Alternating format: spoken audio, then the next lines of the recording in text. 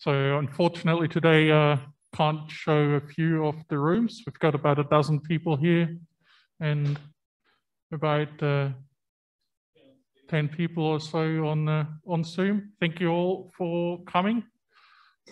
Today we've got Councillor Andrew Davenport here, who's graciously agreed to come and look at the goings on here and what we're doing with the rooms here and our community engagement and all that good stuff.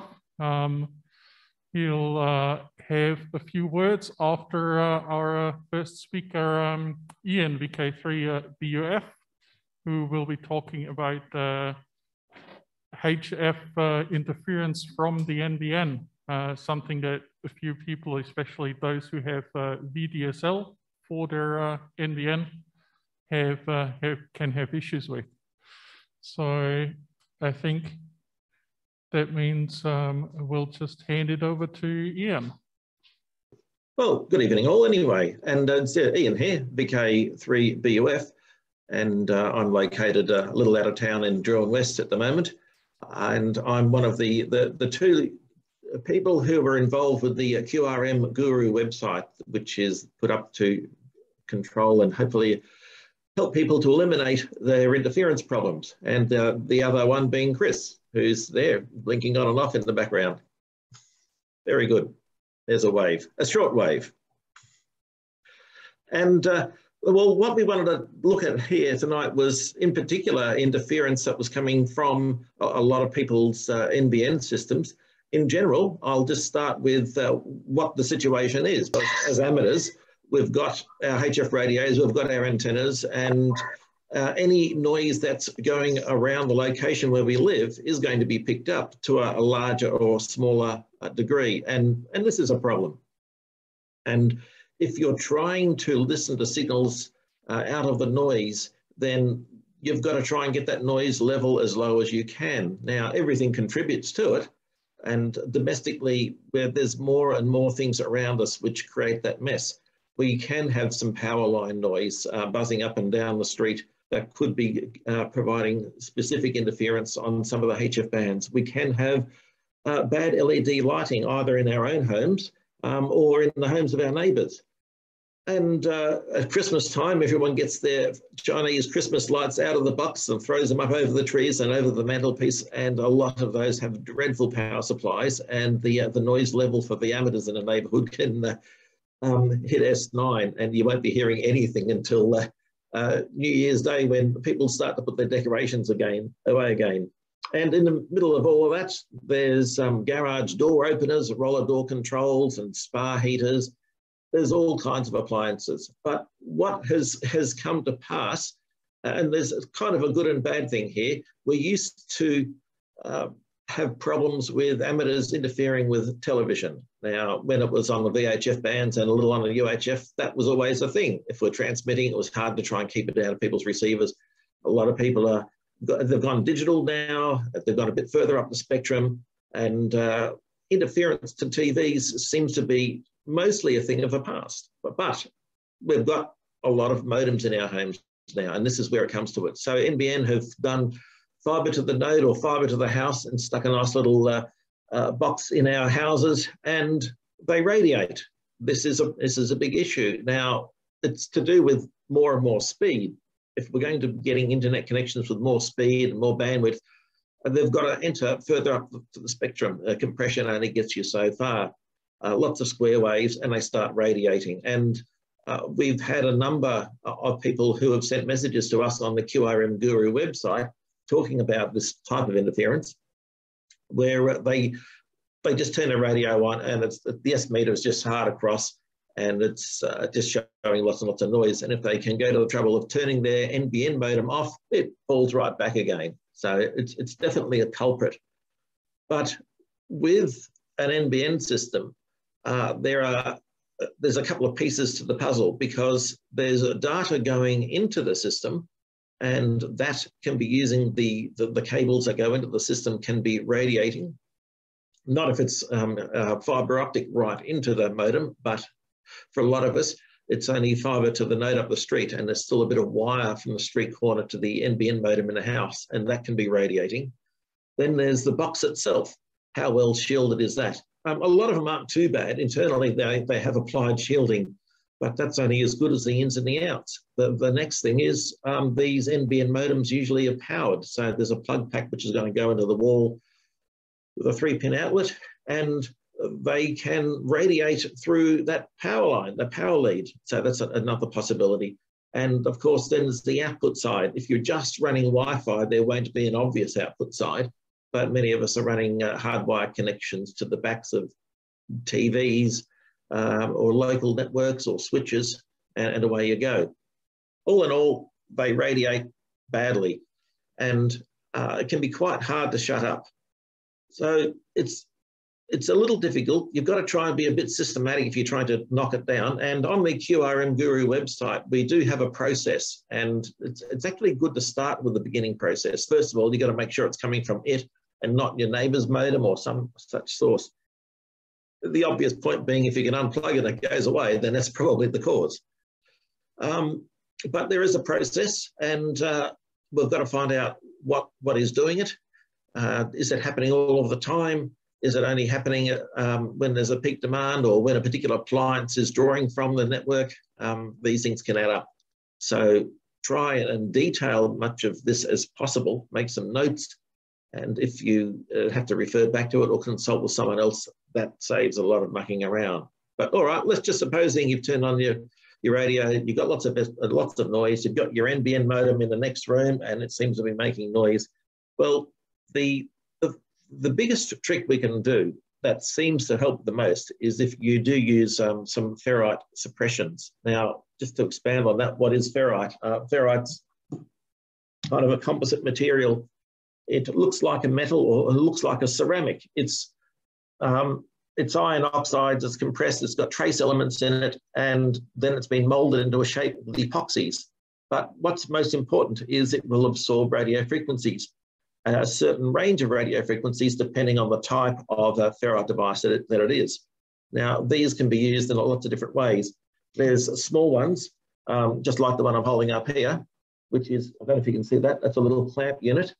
And you can put that around a cable and close it up and it'll click until you've just got a clamp over a cable. And you can put several of those on a cable.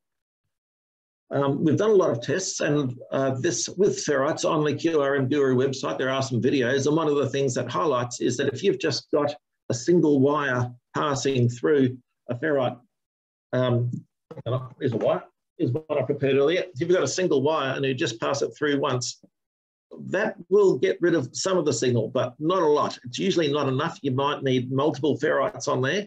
If your clamp is big enough to put more than one turn through, and if you can still close it, then that gives you a multiplication effect. One extra turn through that clamp is the equivalent of using basically 4 ferrites. It's that much difference. So the more turns you can fit into whatever ferrite device you're using, the more it's going to work. So what's actually happening is that the low frequencies, the power that's feeding the cable, will pass through unchanged. The high frequencies will get absorbed in the ferrite material.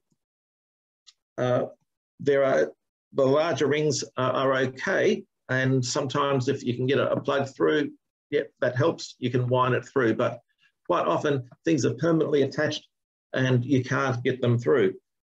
So that's when we use the big guns. You can actually get very large ferrites, one big enough to pass a power plug through. And if you can get a few turns through like that, the attenuation effect is huge. That will stop anything from the power supply going through. If you can unplug the lead where it goes into your modem as it comes into the house and get 3 or 4 turns on one side and 3 or 4 turns on the other, that's really going to knock around that signal. And of course, we have to do the same on the output side where the cables leave the modem and go into a switch or into another device. Best to try and get it close to the source as you can. And while you're doing this, keep an eye on the S meter and see what the reaction is. Maybe you put something on and okay, it knocks it back a few S points. That means you're getting warm. It means you can stick a few more on and keep on taking it down.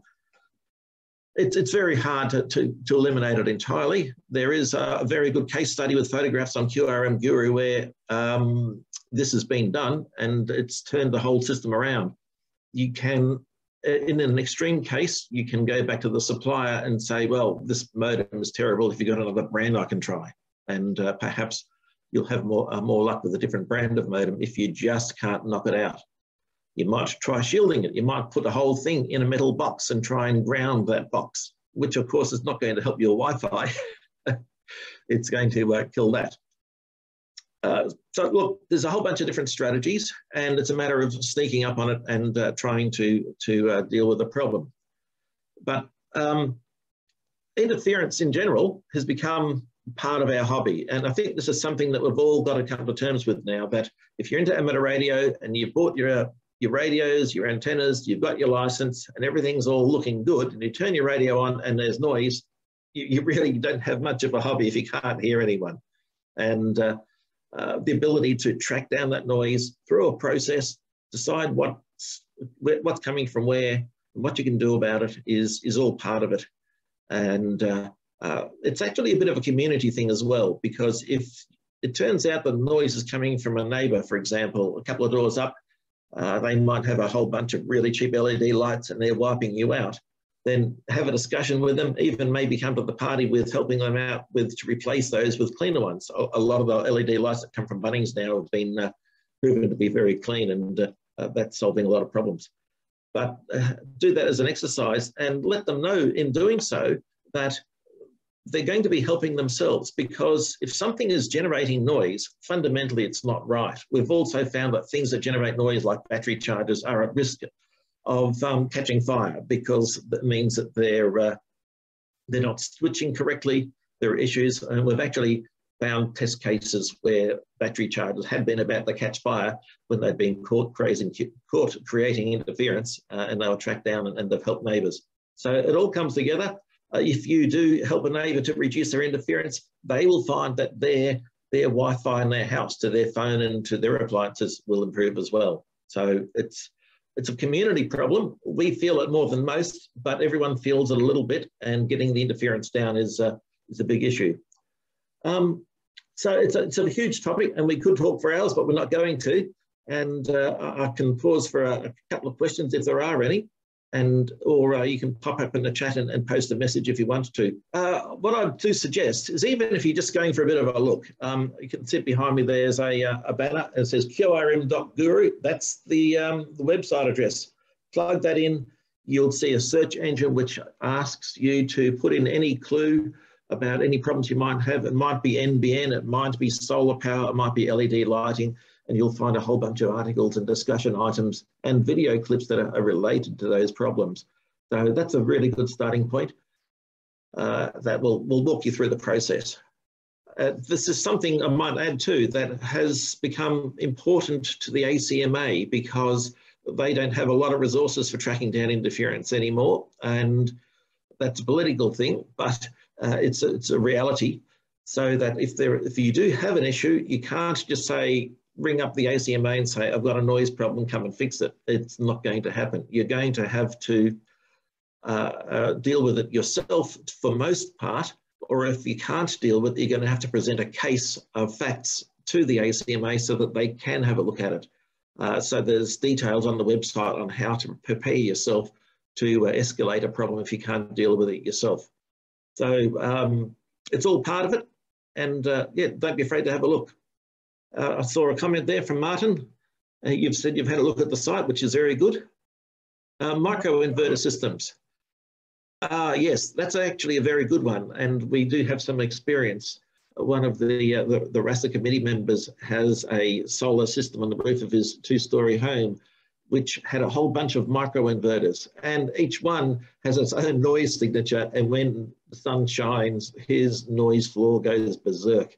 Every single one of them makes a mess. So if you have the opportunity to avoid microinverters, please do so. It seems to have a multiplying effect. Like noise in a room, every single item just adds to the noise floor. And when you've got a whole bunch of microinverters, maybe they've been grounded properly, maybe they haven't, but each one is just adding to the noise. So not a fan.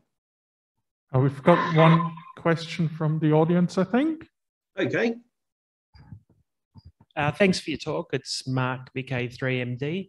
I have interference at home, basically up to 50 megahertz, and then it tails off, and generally it's good by 144. When the antenna's pointing, if I'm doing meteor scatter, it sort of points more towards the power lines and a little bit away from the house. But how can I tell if there is something in the house compared to if it's external, the neighbour's house or the power lines? Oh, really good question. Thanks, Mark. The first thing is I would recommend is put your radio on a battery and kill the power in the house and see if it goes away. I mean, that's it seems a little bit obvious, but it's actually a really good one. It's a bit disruptive to everyone in the house, so don't do it if people are watching their favourite programs. But okay, yeah, set up your HF rig, your whatever it might be, which is normally on a power supply. Try and set it up on a battery. Then throw the big switch. And if you have a solar inverter system in the home, throw that one as well. Do them one at a time so that you can measure the difference and see if it goes away. If it persists, then it's not coming from your house, it's coming from somewhere else. The next step is to look at the time domain. Is it there all of the time? Is it there at certain times of the day? And if there's a relationship with daylight, it might be solar oriented. If it's a relationship with the evenings, it might be when it's getting dark enough for people to turn their lights on. In the case of power lines, it's a little bit harder because if you've got a faulty join in a power line on a pole on a cross arm and it's radiating, or there's some corona discharge and it is clobbering your home, it will go for quite some distance. The actual fault might be half a kilometre away. But here's a bit of a trick that's worth noting is the further you go up the spectrum, the more local the interference tends to become. So what I would suggest you do, you said you were hearing it typically covering HF and tapering off maybe a little bit above 50 meg to the point where it's not upsetting 2 meters. If you've got a handheld that can, is a general coverage handheld, and you can build one of those little DF loop devices, or even if you're just using the rubber duck in the worst case, keep on going up the band until the interference starts to drop off. Then do a bit of a walk around. And if it comes back again, go further up the band. The closer you get to the source, the higher up the spectrum, the noise will be coming. And so if you've just got your handheld set to 80 meters, you're going to be doing a lot of walking and you're just going to hear it everywhere and you're not going to be quite sure where it's coming from. I don't know if any of those tips help you. Once again, they are laid out on the website, but that's the basic process, Mark. Over to you. That's really helpful. Thanks for that, Ian. I'll take that on board, and I have turned up the solar inverter and had no change at all. So, but I haven't turned up the whole house, so I might try that next. And as you say, try just above 50 megahertz and walk up the street under the power lines, see if it gets higher or something. So, yeah. I do have another quick question though. I've been using those beads to try and, how will I say, I've got a fox hunting antenna and I'm trying to stop the coax from being part of the antenna, and I've been using those, and as I clip one on, it makes some improvement. My hand has less effect on the coax. So I noted that you wrapped it around there and you said it was like the equivalent of 4 beads, which is really interesting, so I might try that. It might be better. You were saying the material is important, so what material should we be looking out for? In my case, I'm building a 6-meter antenna. Okay, most of the material that you get will be what they call, the most common one is type 43. These ones are all type 43 and they're pretty good. There's a type 31 which has very good effects down at HF frequencies. The type 43 go a little bit higher. But what I've noticed, because I've tried some experiments with these, by the time you start piling the turns on with whatever type of ferrite it is, by the time you start piling the turns on either this or the ring, it seems in my observations to matter less and less of what the material is and more of how much you've got protected. So I guess it's a matter of doing what's expedient first, get a hold of whatever ferrite clamps and beads you can, and give them as many turns as you can. One further comment too on turning off your power on the house. I'll just mention that in capping off the other topic. Don't just turn everything off with a big clunk. If you can go to your switchboard, turn things off one sector at a time. That's better than turning things on one sector at a time. And I say this because quite often the interference in a home doesn't manifest until after the appliance is warmed up. So have everything running and you've got the interference, and then turn things off one at a time and see at what point the interference goes. It might be a plug pack on a wall in the next room for all you know. But yes, turning stuff off sequentially is actually better than turning them on sequentially. So there's a little tip. Great, thanks very much. Thank you, Mark. Okay, thank you very much, Ian. Great talk as always, and we might have a little bit more chat afterwards if you're sticking around. I'll stick around for a while, yep.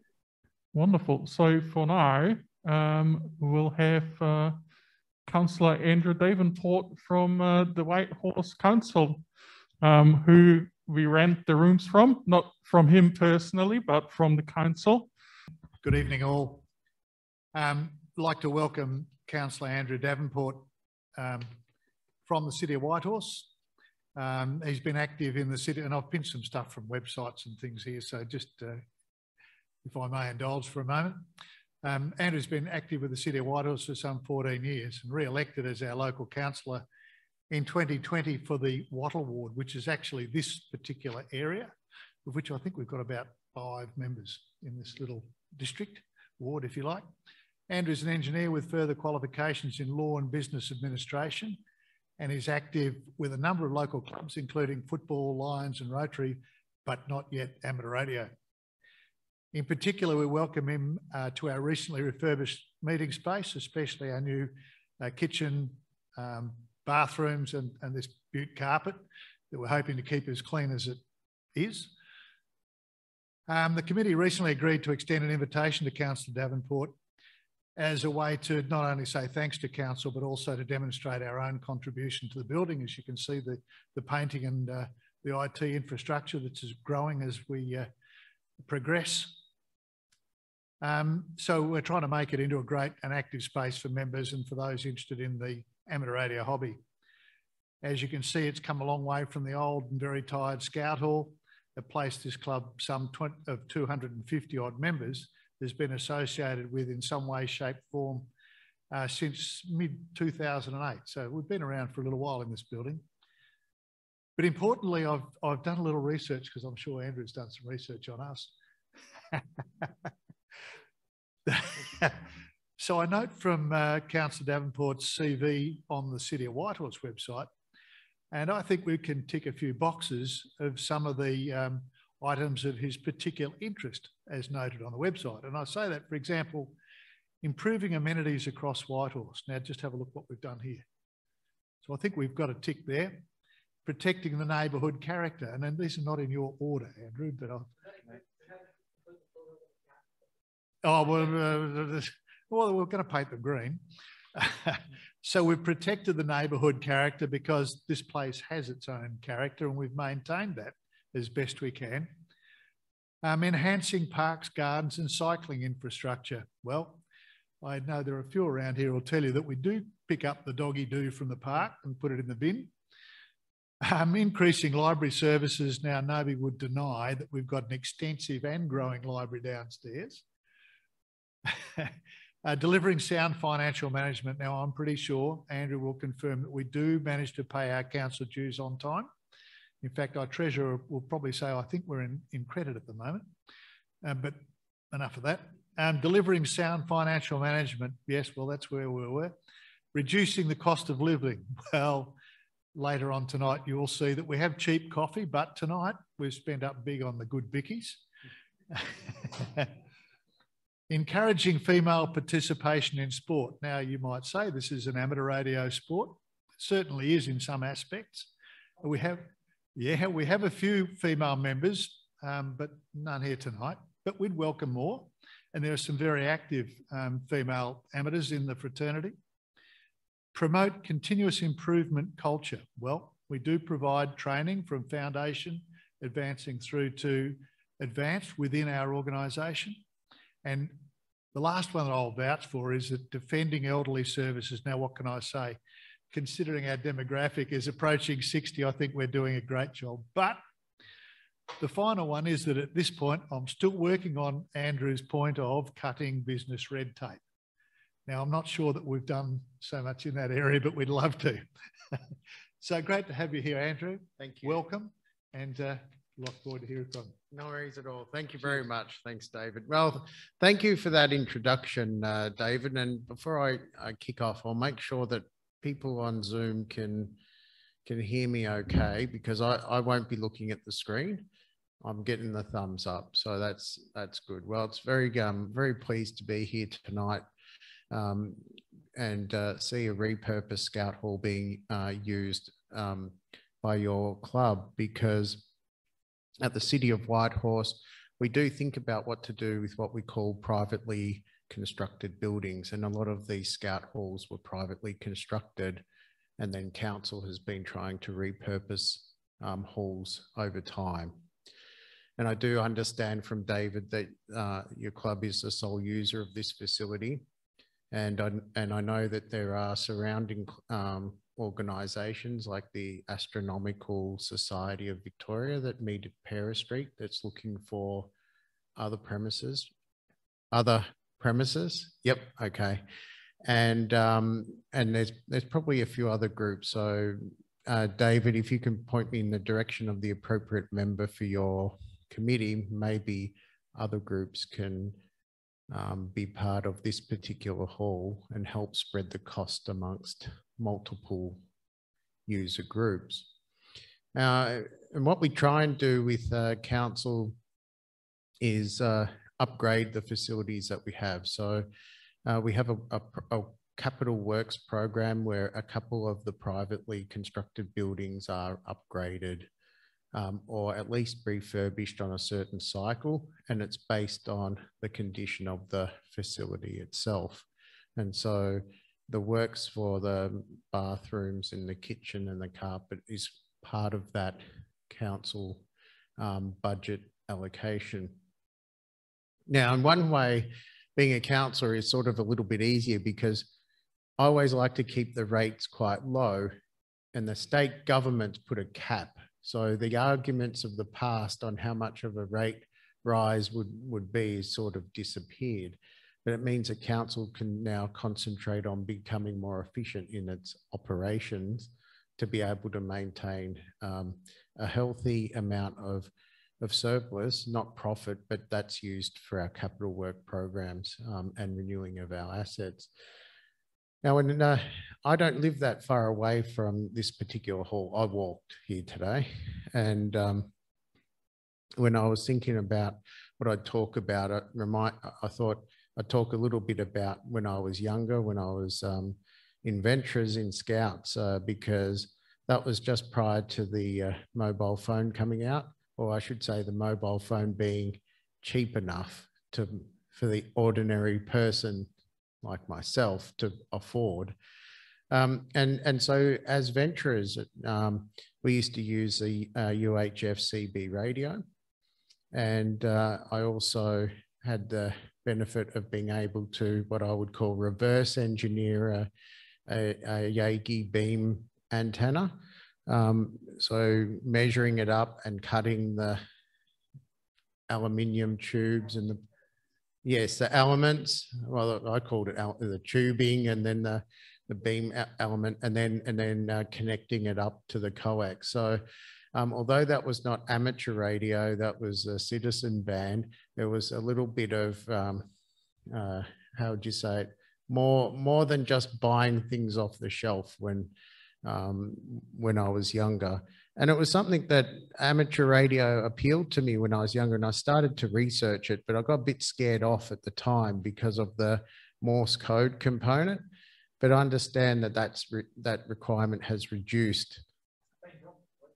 and it's now gone. Well, that's pleasing to hear. So let's see how I go at the end of my council term, to see how I go in amateur radio after that point in time, because council is quite busy at the moment.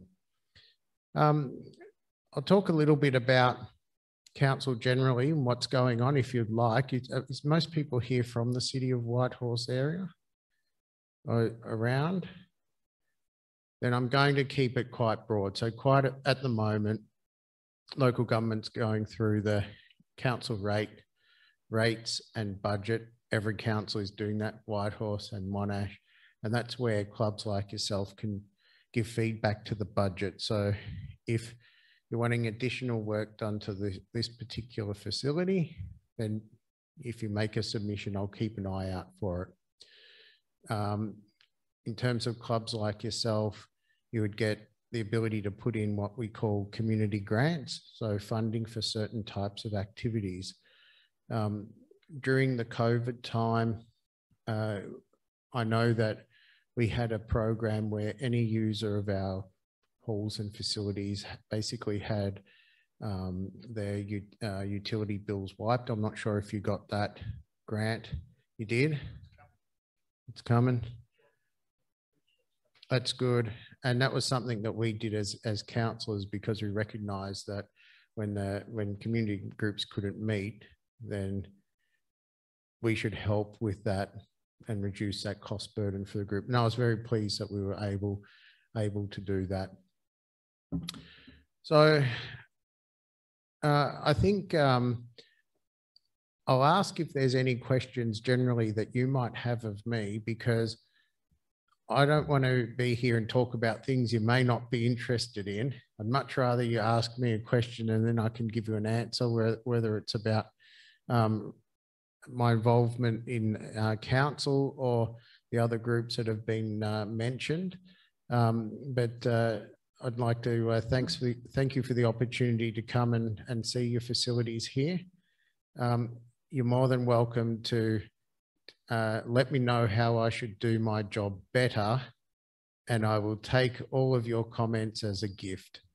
So thank you, David. I'm going to ask you, is there any questions? Yeah. One of the things I do think is an issue in council, planning approval for basic tenants, it seems to be, in my experience, that the amount of maybe complaints about getting money such thing has gone in the last 2 to 3 years. What's been done with representation? You know, I can't remember the last time that I've had a planning application that's been contentious that's to do with an antenna. So at council, I'll let you know what happens with planning. If you have more than 12 people that are complaining, then planning matters come to the councillors for a determination. Now, I can't remember a time where I've had one like that. It might be where there's been complaints and then an officer has basically said no to it. But have you had a bad experience at council? Not so much in my own property, but I have been out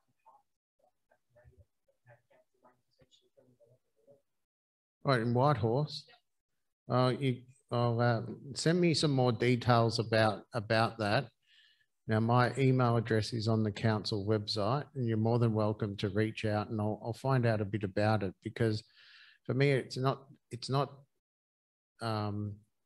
something that's been raised to my level as being an issue generally, and it's very rare to have a council officer roaming in the parks, because I get more complaints about council not enforcing people that bring their dogs out there and do their droppings and walk off. Yeah, fair enough. Well, if you let me know a bit more, I'll see about it. All right. Yep. Thank you, Andrew. I'll just see if there's any more questions or comments, or potentially from the Zoom. Right. Not entirely sure what Martin's question is there. Could you make that a little bit more concrete? Yeah, I'll All just right, jump let me hand you the microphone. There's, I can tell you now that if you go out the door, turn left to the first tree, there's regularly blue bags of droppings bagged. At least they're bagged. That's a good start, but stuff gets dropped up the driveway as well. That's what I think Martin, I should say, is referring to. It's an interesting one, and it's a bit of a story, but once upon a time we had a large recycle bin here. Because it didn't really fit in here, we used to leave it outside the door, and of course it get filled up with goodness knows what, and then it won't get taken because it's not got recycling in it, and then it became a problem. So we got ourselves a smaller one, which we keep inside now. So the doggy do just goes out here by the tree. So, you know, I don't know. I did mention to somebody about putting a doggy do bin out there, but I think it was a bit far from where the truck goes past or something. So I don't know. Yeah. Anyway, something maybe to consider. Yeah, well, thank you for that. So in terms of council's bins, so we do have a number of bins around the municipality, and it's based on where we find basically problem areas. Council has tried not to put bins in parks. It is a vexed issue within council and councillors as well, because I always say if someone wants a bin, much better there than just thrown everywhere, because at least you've got one place to go pick up rubbish rather than just a general litter. But what I can do is take the request to the officers and see if we've got spare capacity for another bin, either in the park area or around here somewhere, and see what I can get done. If you did write it in as a budget submission, which is open right now, that would be very helpful for me, because it means that the officers have to respond, and it means I can challenge that response. And I see the comment with regards to council's response to dump rubbish. What I can talk about is there's an app that's available on a mobile phone. It's called Snap Send Solve. Yep. And council's got a rule. So start with graffiti. Graffiti, if someone takes a photo of it, it's meant to be gone within 48 hours. That's our general policy work. The only time when that doesn't happen is that I know of is at Gardeners Creek, you know, near the skate park. There's a wall of industrial complex there that, because as soon as we remove it, it's tagging again. So we have it on a set removal program. But it's the same with dump rubbish. If there is rubbish that's there, 5 years ago we arranged for an extra dump truck just to pick up dump rubbish around, and also extra education and enforcement. So we're trying to keep on top of that. It's not perfect, especially in the past around Deakin, where international students and others in that area, not just international students, but when there was a turnover of apartments, we found it was usually at the end of the semester, and people were travelling. There's a lot of dump rubbish at the time, but we're hoping we can get on top of that. One other one, Andrew, if I might. There is an issue that is within the club. We have several members, and I mentioned earlier, who are wheelchair bound, and access to the toilets here are impossible, and access to this hall indeed is also impossible. I often see notes come through from council saying, look, there is an opportunity to bid for this piece of capital works, for example. And they talk about the sports fields and, you know, new uniforms and new cricket bats and football, goal posts, whatever, which really, as you would know, is none of that's applicable to us, although is it applicable? And the other thing, it's all very well for me to hold up a hand and say we want some sort of disabled toilet solution. But I think what we really need is somebody to say, well, that's possible if we do this. Why don't you bid for that? So I just need a name of a person who we can have that conversation with, so that rather than just sticking up a flag and not knowing where it's going to go, somebody to talk to. Is there somebody that we could approach? So yeah, it's a good question, because council's in it is in a little bit of an interesting position, because as soon as you touch a certain part of a building, you've got to make that DDA compliant, and that's why it's probably the case at the moment that the outer hasn't been touched, because as soon as you do, then you need to bring up to the a certain building code for that part of upgrade work. But it is a thing that we look at quite often in terms of DDA compliance, because one of the cornerstones of council is to make sure we've got our facilities that are suitable for people of all abilities, and it's something that the council or as a cohort, myself and my colleagues, take quite seriously. So if you're asking the best way forward, if you're going to write a little budget submission about various matters for us to consider, I would put this one on the list, because that would certainly get the attention of a number of the councillors. I don't think that there would be many budget submissions this year. It's closing in another week and a bit. That means that the 11 councillors now would certainly look at your submission, and I'll keep an eye on it. So if you can make a budget submission, and then also I can get you the details of the we've got people in council, like in buildings and works, that will be able to look at the matter that's raised. Thanks for that. Thank you very much, Andrew. Any other questions, comments? Yes, can Andrew hear me? Yes, I can. Okay. Hello, Andrew. As a former council employee of 20 years, it's great to see you again. And thank you very much for coming tonight. And hopefully in time, when you have a bit more free time, you can get on the air and we'll be able to hear you. So thanks again for coming. Not a problem at all. Thank you.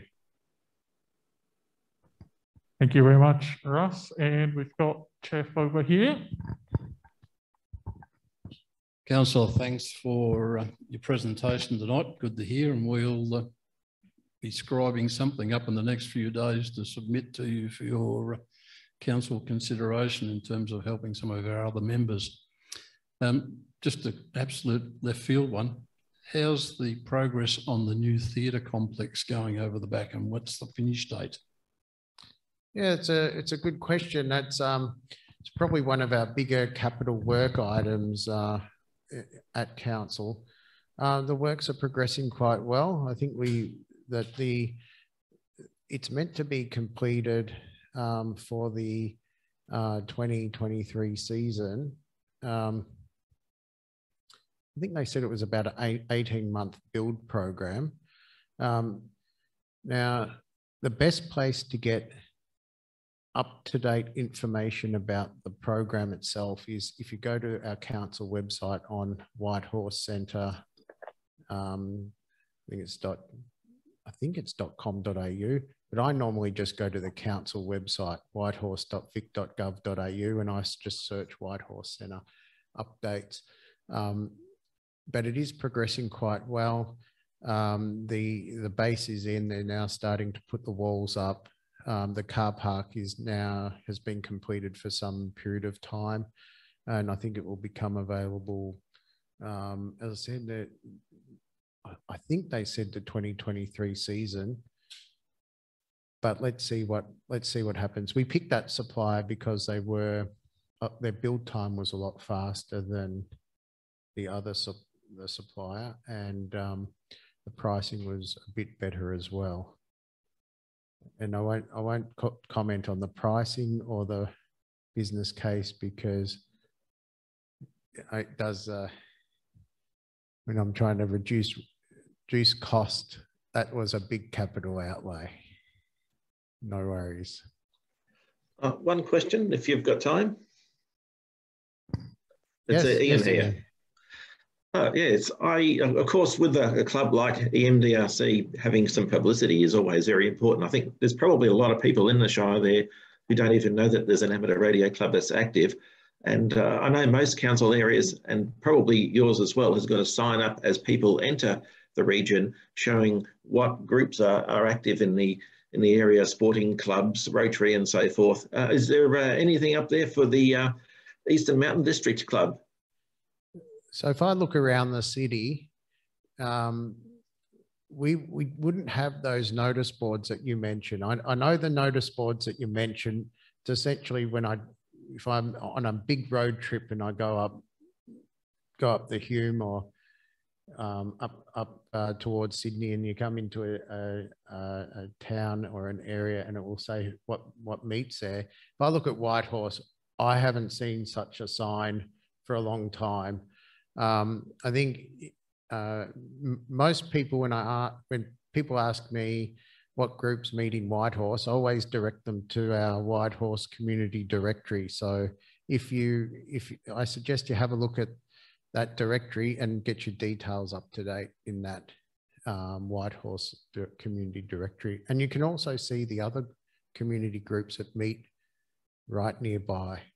What I find quite often is that there's a lot of similar aims with a number of groups that I see, but I wish there was a lot more talking from one group to another.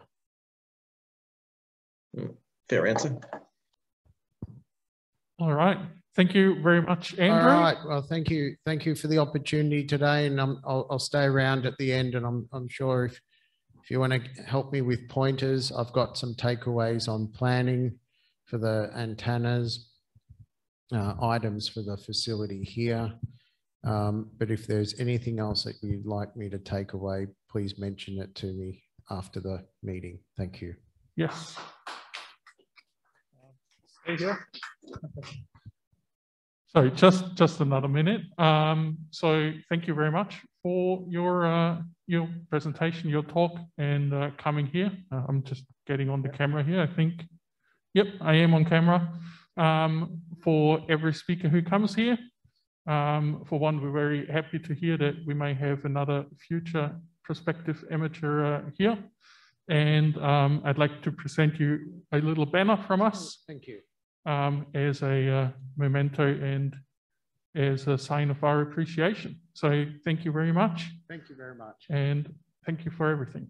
No worries. Thank you very much for the presentation. Thank you.